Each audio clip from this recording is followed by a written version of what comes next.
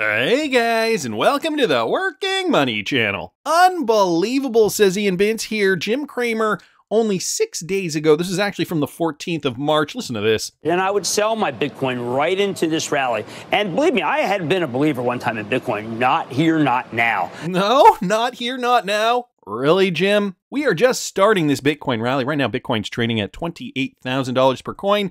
We have seen the first inclinations of the market recovering. 2022 was obviously a bear year, something to be expected after a couple of very bullish years throughout 2020 and 2021. Yet Jim Cramer has the audacity to tell us to sell into these green candlesticks when we've only just begun seeing this trend turn around. The Bitcoin Fear and Greed Index is at 66. I mean, kind of halfway middle ground at this point in time. I mean, we have seen it higher. We have seen it lower at points. People are getting excited for a renewed bull rally for the crypto market as a whole. 28,000, as I mentioned, for Bitcoin right now. Throwing that on the hourly. You guys can see we've, over the last day or so, few days now, we've just kind of been trading sideways. Although, looking at this in the longer time frame, going back to the daily, as I've mentioned yesterday and the day before, we have now breached this level of resistance here, which was 25,200. And now we are forming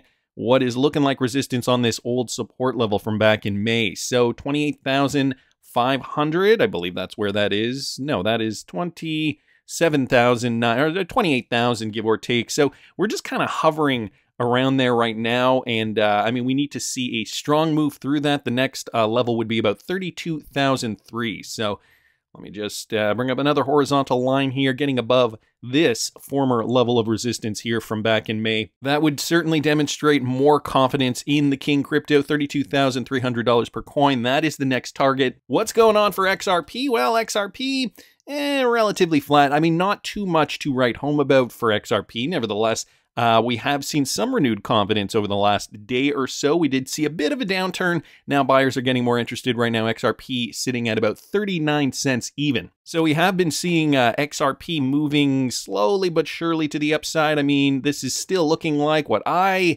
like to call that Nike swoosh pattern. So we are moving upward out of this.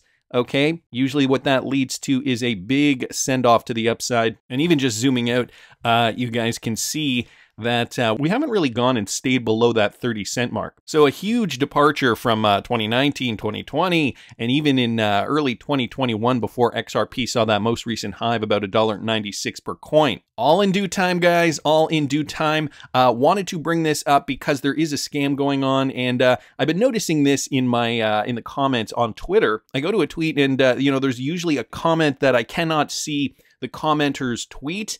And I'm thinking to myself, are people blocking me? What the heck's going on? Well, no, it's apparently a scam. I went to this account here, India News 24, their Twitter account here.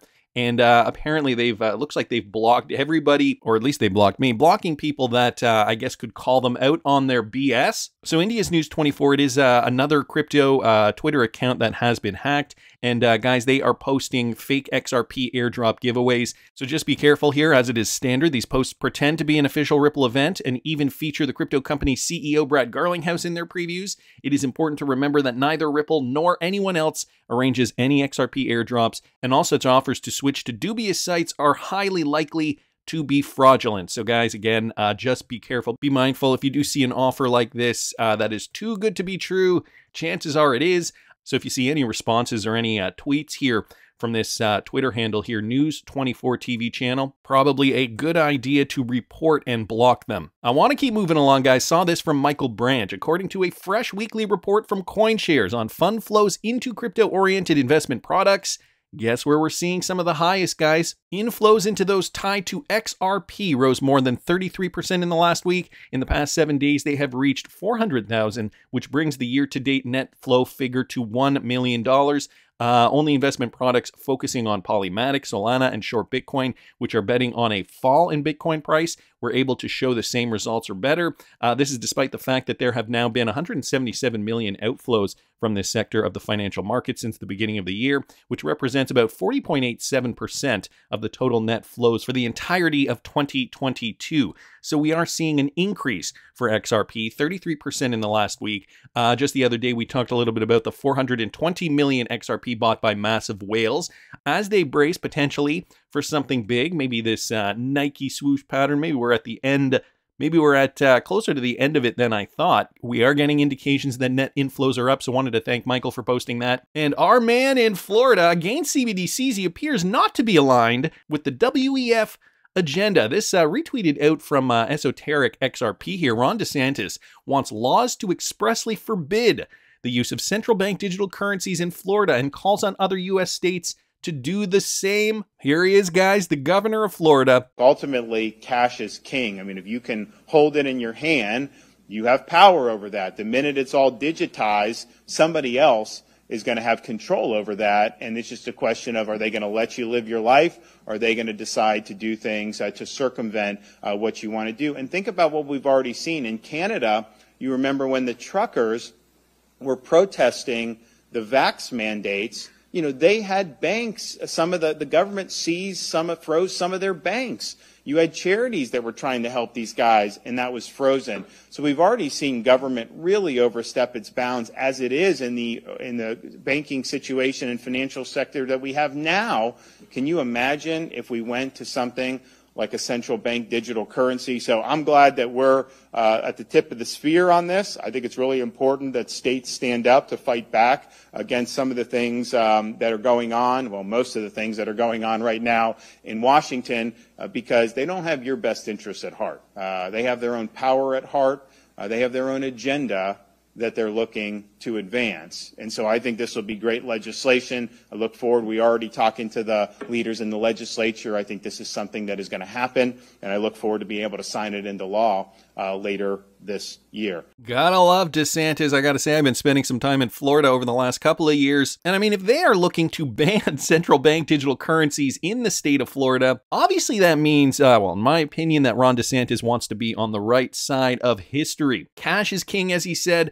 You know, do not relinquish your cash. You know, the government obviously has their own mandates that they want to pursue, a control mechanism. He also gives the example of the Canadian truckers' bank accounts being frozen. So all things to consider, guys, and I got to say that was refreshing to see this morning. Michael Branch also bringing this up with regards to MasterCard. They have entered a collaboration that would allow retail customers in the APAC region to spend their stablecoins anywhere MasterCard is accepted. So, you know, just along those lines of really kind of expanding and leveraging, utilizing cryptocurrencies for spending. Now, this is an interesting one because it has to do with stablecoins and MasterCard. So not spending your crypto per se, but I guess if you're spending a stable coin, that would be the equivalent to a US dollar or some other type of fiat. The collaboration involves a stable coin only wallet built by Stables, coming with a payment card supported by MasterCard.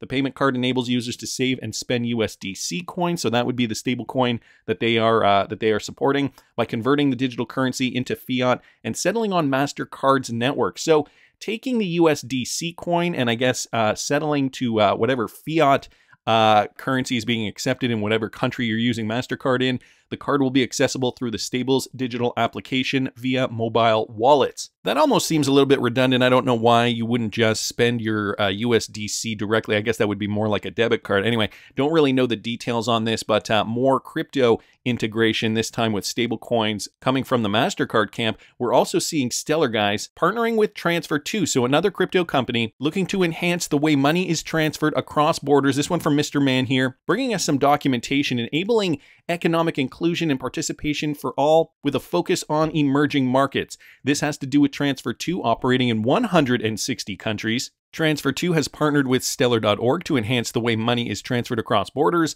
Under this collaboration, financial institutions and partners of both companies hope to benefit from the combined network coverage and the ability to leverage new technologies to send and receive money more efficiently to over 70 countries. Now, it is looking here like this is not a new partnership, nevertheless, reminding us where the technology is going. This is a brand new one, though. Ripple partner and payments technology outfit ACI Worldwide is in talks with private equity firm Motive Partners about a possible sale. So Motive has been looking to secure financing for this acquisition. Publicly listed ACI has a market value of around $2.5 billion. The deal has not been finalized and talks could still fall through. The talks come 2 years after Barron's reported that ACI had called in Goldman Sachs to help with a possible sale. So this Ripple-enabled company, and this is a bit of an anomaly. Usually it is the Ripple-enabled companies that are looking to buy other companies, but in this case, Motive is looking to purchase ACI.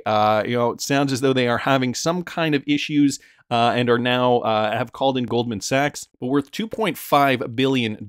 So obviously they do see that there is value there. Even if they do get sold, I mean, this is not necessarily bad news for the XRP ecosystem. All these companies do provide value in one way, shape, or form. So I mean, all things considered, it would be interesting to see what Motive decides to do next, if in fact this does work out and if they are able to purchase ACI. So some interesting news here. Wanted to thank Mike for posting that. Now, I know you guys probably saw this from James K. Filan, and I know, everybody's heart tends to skip a beat as soon as James posts on Twitter, because it's usually always about the Ripple SEC lawsuit. Well, here's the latest, guys. Ripple defendants file letter notice of supplemental authority and further support of their fair notice defense. It's the decision of Judge Michael Wiles in the Voyager bankruptcy case, where Judge Wiles rejected the SEC's objections and approved the bankruptcy plan. So the latest, guys, coming out just yesterday afternoon. Defendants Ripple Labs, Brad Garlinghouse, and Chris Larson respectfully submit this notice of supplemental authority relevant to their opposition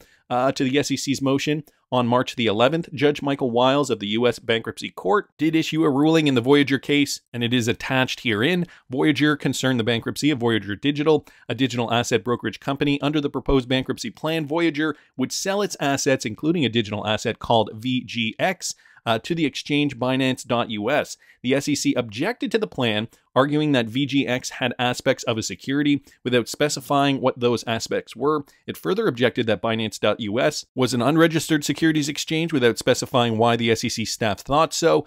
Judge Wiles rejected the SEC's objections and approved the bankruptcy plan. His basis for rejecting those objections endorse many of the arguments defendants have raised here. First, Judge Wiles rebuked the SEC attorneys for the vagueness of their objections, noting that the SEC had not offered any guidance at all as to what it was that the debtors allegedly were supposed to prove in order to show that VGX was not a security. And second, just as defendants have highlighted in connection with their fair notice defense, Judge Wiles found that cryptocurrency market participants operate in a regulatory environment that at best can be described as highly uncertain, in which regulators themselves cannot seem to agree as to whether cryptocurrencies are commodities that may be subject to regulation by the CFTC or whether they are securities that may be subject to securities laws by the SEC. In a nutshell, guys, I will link this in the description of the video if you want to read the full thing. And so Ripple has come out, and now they are filing another amendment. Swear to God, I thought this was the official ruling by the judge. I was about to scream and take the rest of the week off, as many of us are,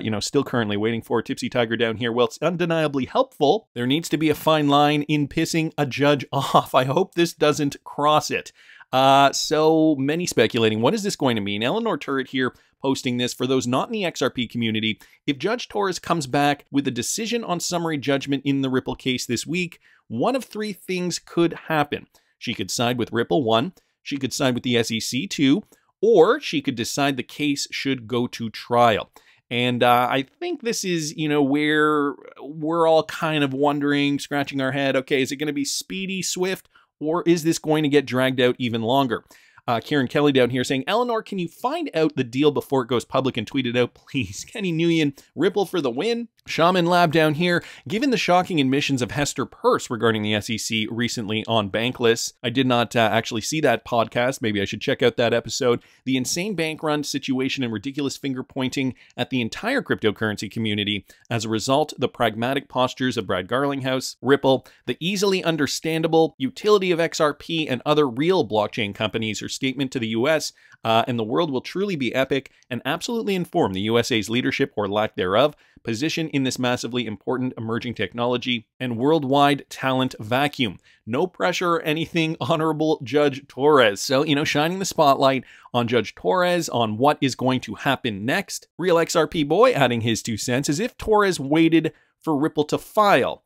Maybe she knows exactly what's going on and is sick and tired of all the bullcrap going on like the rest of us and wants nothing more but a level playing field herself for her and her loved ones. Time will tell. And so he retweeted out Jeremy Hogan's response, which I will be getting to in a second here. First, though, John Deaton.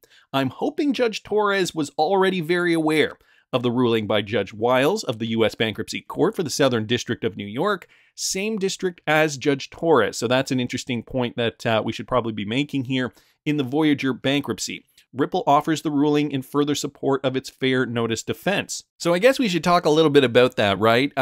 Judges in similar districts or the same district, because this is literally the exact same district, usually I would assume know each other, probably discuss cases, and maybe even be buddy-buddy. So I wonder, I guess, if this is going to have a positive effect on the case or not.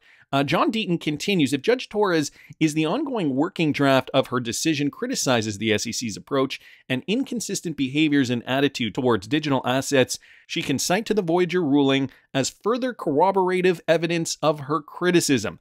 And I feel like this is probably where she is going with this. The ongoing working draft, maybe she hasn't made up her mind yet. And maybe she needed this ruling, or maybe she needed, some kind of impetus to, add to her ruling something that would, in fact, squash the SEC. I predicted over a year ago that Judge Torres will rule in favor of Brad Garlinghouse and Chris Larson. I believe Judge Torres will rule that no reasonable jury could conclude that the 2 executives were reckless in not knowing XRP was a security when the SEC itself didn't know. So that was the, the first thing. I guess Brad and Chris's lawsuit, we know that's separate from the bigger lawsuit at hand that is going to concern XRP hodlers. John Deaton did predict this back in February of 22. The case against Brad Garlinghouse and Chris Larson is over.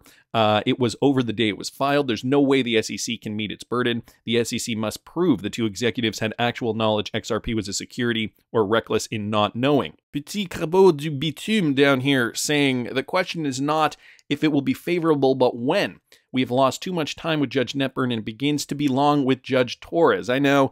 It is a tiring process, except for the small problem that the entire political and financial systems are corrupt, this coming from Philly Special 2.0, and feels like some of the judicial system is too, but if logic and justice prevail by any chance, I agree with your prediction. John Deaton has been bang on with some of these predictions, so I guess time will tell. I think we are seeing a strategic move here, guys. Finally, Jeremy Hogan saying Ripple has finally filed the Voyager bankruptcy judge's decision. And note what he says here. The judge uses abnormally strong language, stating that the U.S. regulators themselves cannot even agree on the criteria to use in deciding whether crypto is a security, which is, in fact, fair notice. He then says we are getting close. So devil is in the details, guys, noting the abnormally strong language by the judge. Shaman Lab down here saying, thanks for this interpretation, Jeremy. As always, your input is crucial to our whole community. Either popping corks or buying diapers. Does this little morsel change your prediction outcome percentages in your epic latest-ish video or last-ish video? Cheers, brother. And Jeremy Hogan saying, for me, the Dober ruling just increased the chance of the case going to a jury trial. I still don't think it will, but a couple of things in there made it seem more likely. Thanks, Jeremy. How about on whether or not she rules favorably on certain issues in the case, like XRP being a security or not? We do not have a response there. Johnny Bravo also asking, what's interesting is we have not seen a request to strike for the first letter. Now let's see if the SEC requests a strike for the second letter. So the SEC not even, it doesn't even seem like they're putting in the effort anymore. I find that very odd considering they know a decision could happen any minute now. They don't seem to be in a hurry. Isn't that suspicious? Jeremy Hogan responding, it is strange that they never replied to the prior case law. I cannot explain it. And so here we have it, guys. The wait, still excruciating, but getting some insight from Jeremy Hogan, from John Deaton, the strong language that the judge used. Jeremy Hogan even mentioning that the Dober ruling itself just increased the chances of the case going to jury trial. He doesn't think it will, however, those odds just went up. One thing is for certain though, guys, we are getting very, very close to a verdict, and I'm also hoping we're getting very, very close to the end of this Nike swoosh pattern. That's just my opinion though. I want to hear what you guys think. Please subscribe to the channel if you haven't already. Like the video if you like the content I'm providing. I always love hearing your comments. See you in the next one, guys.